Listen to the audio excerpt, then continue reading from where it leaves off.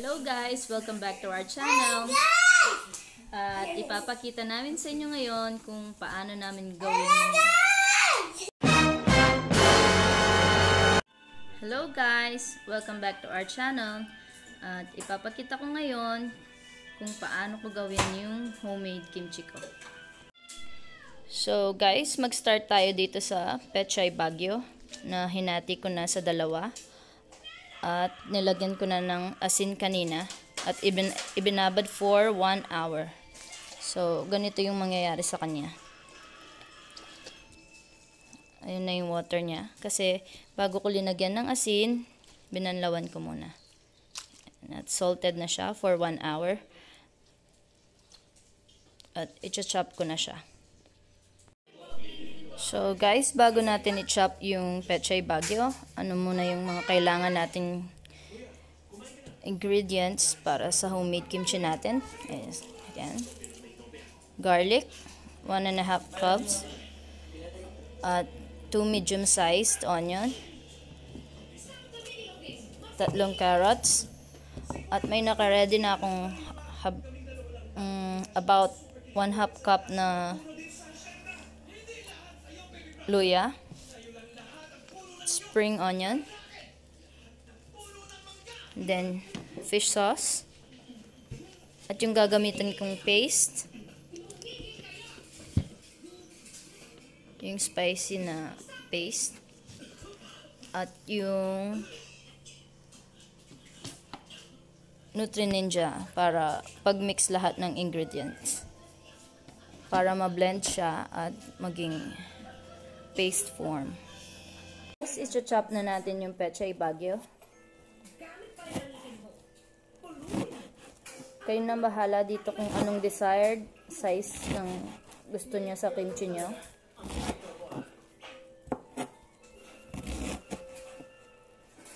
And then, tatanggalin lang yung matigas na part.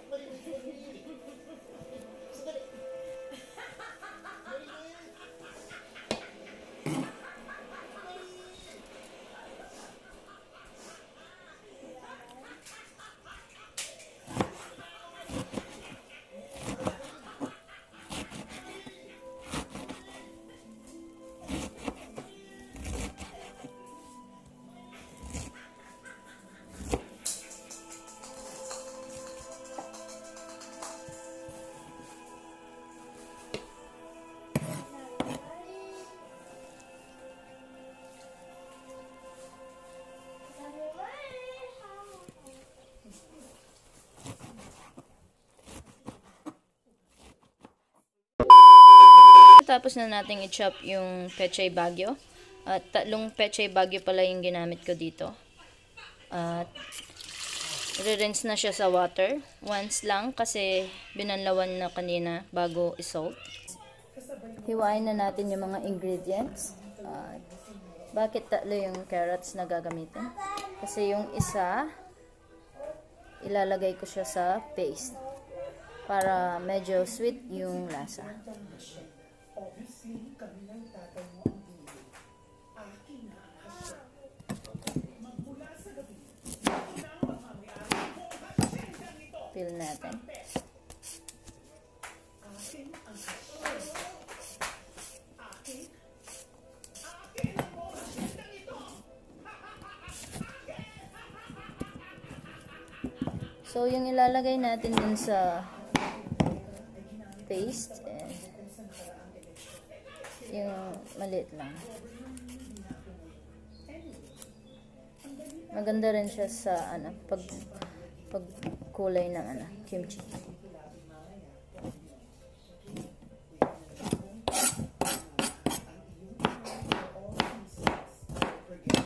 Natin dito.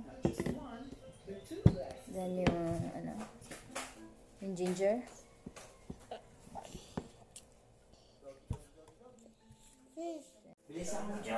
And then yung garlic.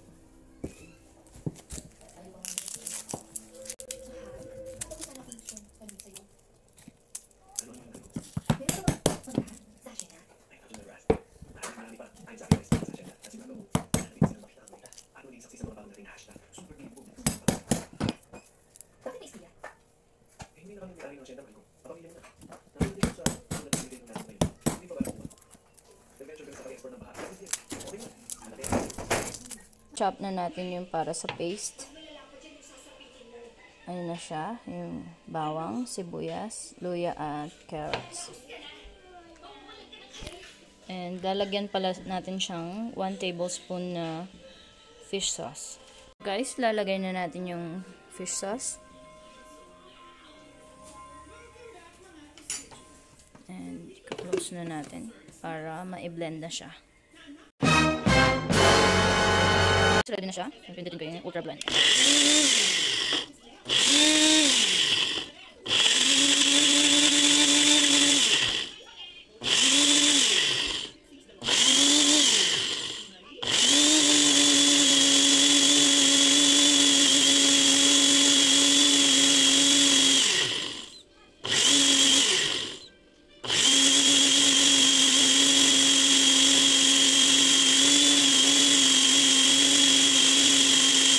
Ayan na siya. In paste form na. So, yung 2 carrots ay i-chop natin siya into strips. And then yung spring onion, kakat natin siya into strips din.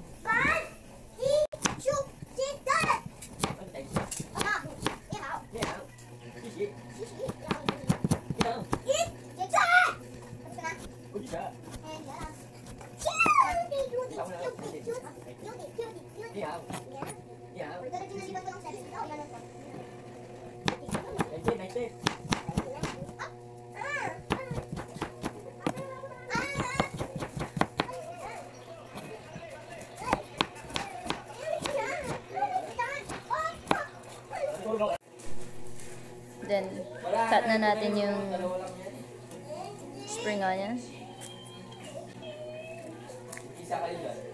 Much better kung gagamit ng gunting.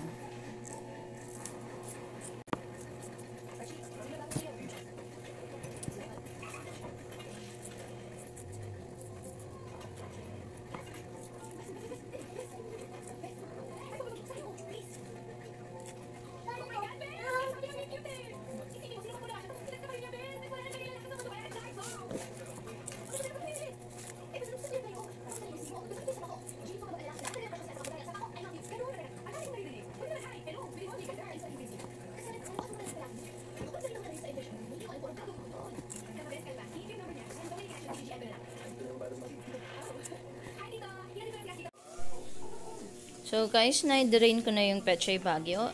Lalagay na natin sa container.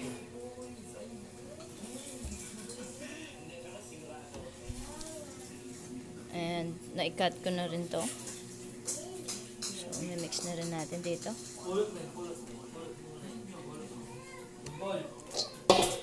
So ito yung sinasabi kong paste, guys.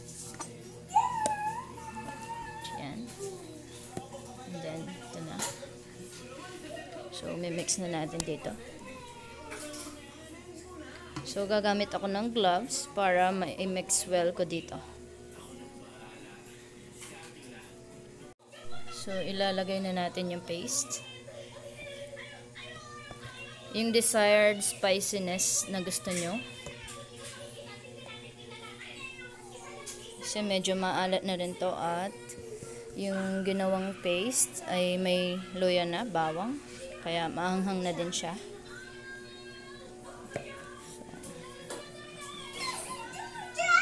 Then, mimix siya.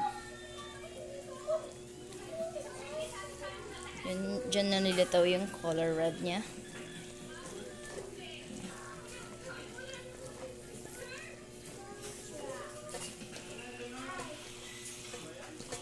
Mas masarap talaga yan kapag kinakamay. Siyempre, dapat may gloves. Kasi manghang. Yan siya. So, ako guys, ginagawa ko is pinipreserve ko siya ng 2 days. And kung gusto nyong mas maasim pa, much better kung pipreserve nyo siyang mga 5 to 6 days. Pero, medyo alatan nyo siya.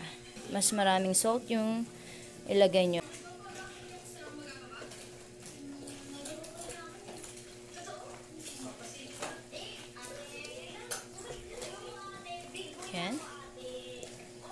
And I think kulang pa ng konti.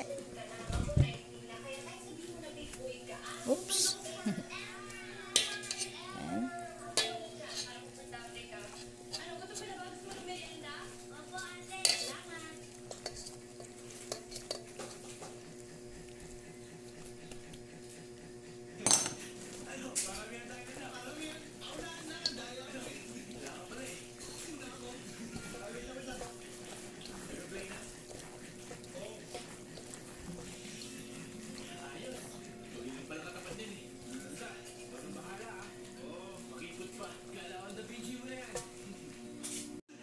So guys, sa mga magtatanong pala kung saan ko nabili to, dahil malapit lang kami sa Clark, sa Korean Town, nabili ko tong paste na to ng worth 600 pesos ata, kung hindi ako nagkakamali. Yan. Paubos na siya kasi lagi akong gumagawa ng kimchi. Sarap sa samgyeopsal. And guys, ito na yung gagamitin kong container. Much better kung ceramic or plastic yung gamitin kasi bawal mag-preserve sa metal kasi mag-cause daw siya ng chemical reaction sa pag-preserve ng kimchi. And so 2 days siyang magstay dito at after 2 days i-update ko kayo.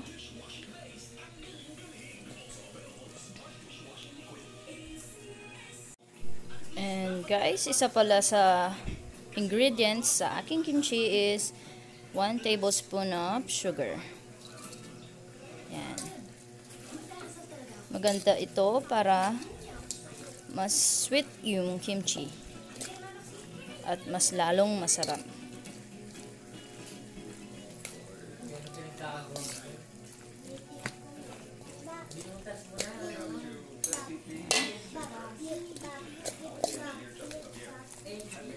And then, dahil may sugar na siya, lalagay na natin siya sa container.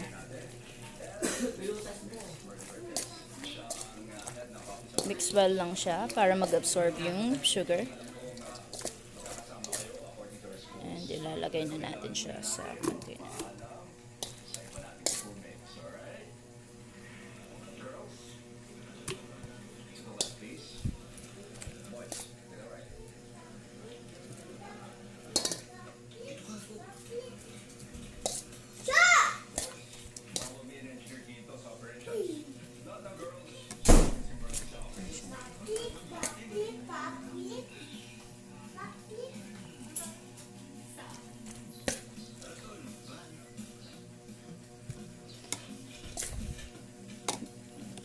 So guys, kaya maganda yung lagyan ng carrots na binlend kasi isa din siya sa nakapag-add ng color sa kimchi natin.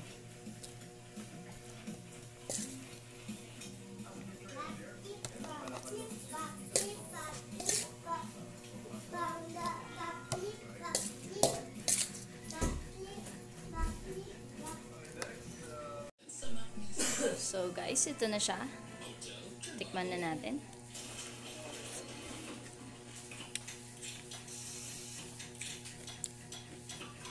Tamang-tama yung alat niya para sa pag-preserve ko ng 2 days. So, 2 days mawawala na yung alat at may konting asin na siya. So guys, if you like this video, don't forget to like and subscribe.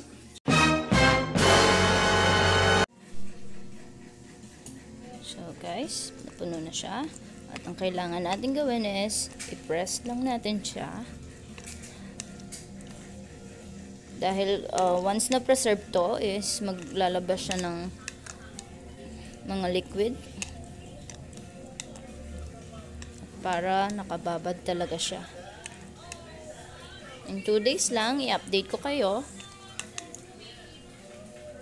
Sabay-sabay natin tikman yung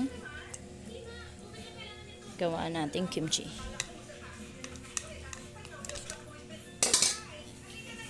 And lalagyan siya ng cover para mas lalo siyang ma-preserve. So guys, ayan na siya. At magstay ang kimchi natin for 2 days sa container na to. Thank you guys. And yes, after 2 days ng pag-ferment ng kimchi natin, ito na siya. And titikman na natin.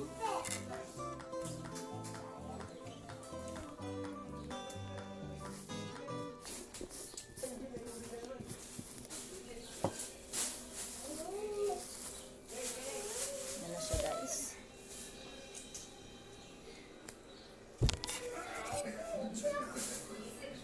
Mix.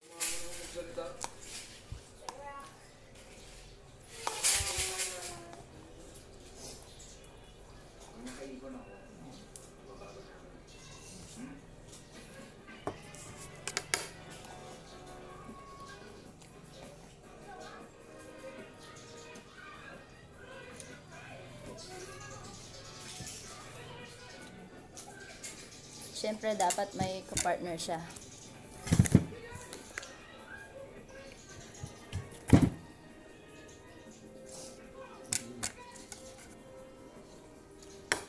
Sarap i-partner sa perito.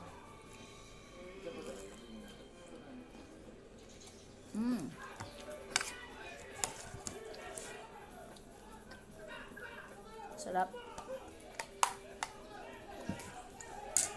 Tamang-tama yung asim niya at anghang.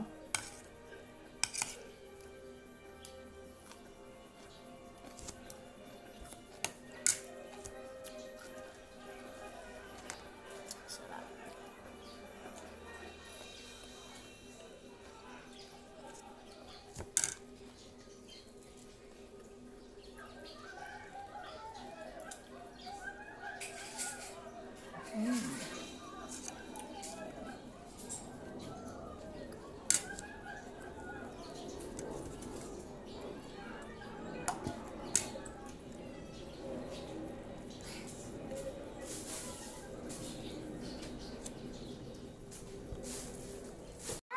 So guys, after natin matikman yung kimchi na to, ready na siyang ilagay sa ref para mas lalo pa siyang sumarap.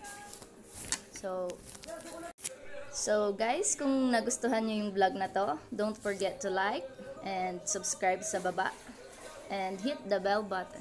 Thank you!